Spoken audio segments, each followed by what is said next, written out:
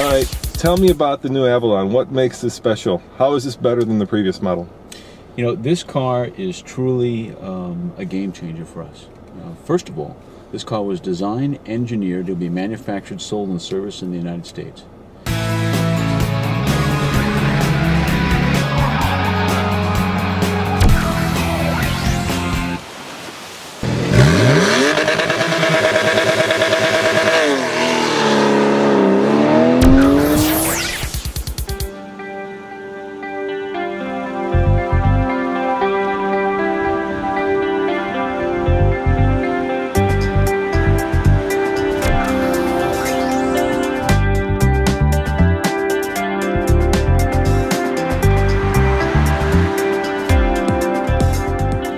If you look at Avalon's history, where we've always shined with this car, what people always appreciated is a quality, dependability, reliability, and safety of Avalon.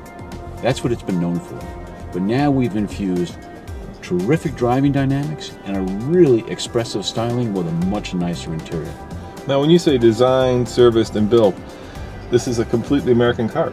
It is a completely American car, yes. With, when it goes into manufacture and it's just started, is 90% domestic content. Wow. So, will this car be sold in other forms in Europe and Asia, or is this Avalon something you will not be able to get in the rest of the world?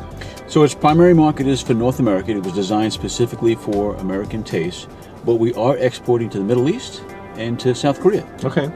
And tell me about how it differs in terms of the demographic that you're going for. I remember we were talking before and you said that the average buyer of the previous generation was 68. That is correct. So are you going for a younger customer? Yes, we are. So one of the good things about Avalon is the reason why our median age is older than the segment average is because what we see is Avalon customers stay with Avalon. And so as they age, they kept replacing their Avalons. Where we see an opportunity is targeting some younger buyers. And so we'll be targeting a 40 to 60-year-old buyer, but it has to start with the product. And what we know from those buyers, from listening to them, is they want more expressive styling. They want more technology in the car, and so we've included things like our in-tune and navigation systems throughout the platform.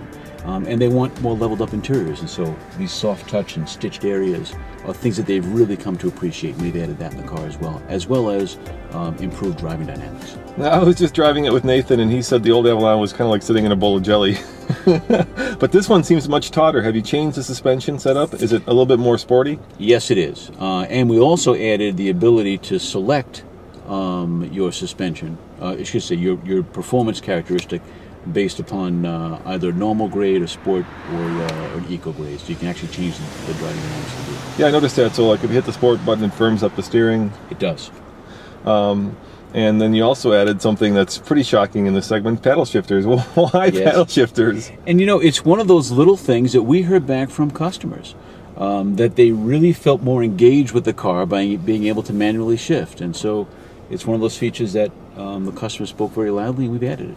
Let's just talk kind of the hard numbers. When will it be available? So it'll be on sale December 1st. Okay. And that's for the gas version. The hybrid follows that a little bit later. It'll be on sale on December 7th. And we expect to sell about 70,000 in our first full year. And talk to me about the different trim levels and how much they're going to cost if people are interested. Yeah, so we've made the trim levels really simple. There's basically 7 builds, 4 on the gas side and 3 on the hybrid side. And on the gas side, it starts at $30,990. Which I think is cheaper than the last model. It's $2,205 cheaper than last model. Now, we did some things. The base model on this new platform does not include a moonroof. Okay. Whereas the last generation moonroof was standard. So you're losing some content. You are losing some content, but you're getting a much better price point than you are taking content out. So the value position has actually gotten better for consumers. And the reason why we did that is we listened to, again, a group of consumers who said, I really don't want a moonroof and don't need it and don't want to pay for it. And so we see that as an opportunity to lower the MSRP and appeal to a broader audience. And at the other end, we had another extreme of consumers who said, boy, I really like the Avalon, but I'd like to have some more premium features. And so that we have a limited grade that has a whole bunch of standard equipment that really puts it at the top end of the premium segment in terms of appointment and and luxury. And how much is the limited model? And the limited model is just under $40,000.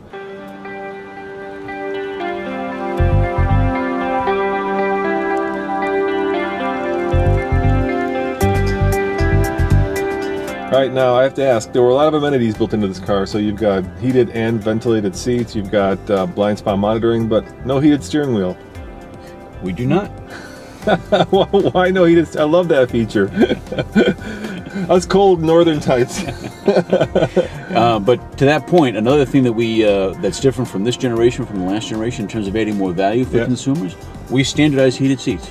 It was an option in the last generation, but for consumers that live in cold weather markets, we've standardized the heated seats. And you have them in the back. Yeah. We have them available in the back. And we also have standard heated outdoor mirrors as well. And you've got a ski pass-through. And we have ski pass-through. I just had to point that out because I noticed that. So last question, what is your favorite feature of the new Avalon? My favorite feature? Automatic touch? The automatic touch, thank you. Yeah. The IntelliTouch switches are my favorite. Yeah. I like the animation in terms of how things come up and down. It's really easy to follow what's happening with the switches back and forth. I just think that's a really, really cool feature on the car. And obviously, you've talked to customers about this car. What's their favorite feature? The customers that we've got feedback from, it's hard to say what their favorite is.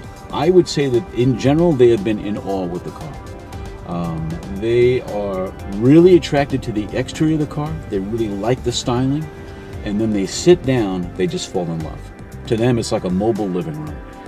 And all the fine interior appointments like the stitching, the refined dash, the IntelliTouch controls, those types of things really got them interested. Great, thank you very much. Thank you. Appreciate it.